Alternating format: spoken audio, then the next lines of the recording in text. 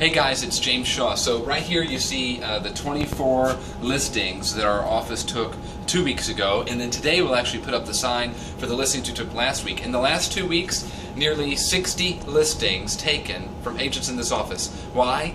Because they lead generate 3 hours a day, and that's what we're going to talk about on April 10th.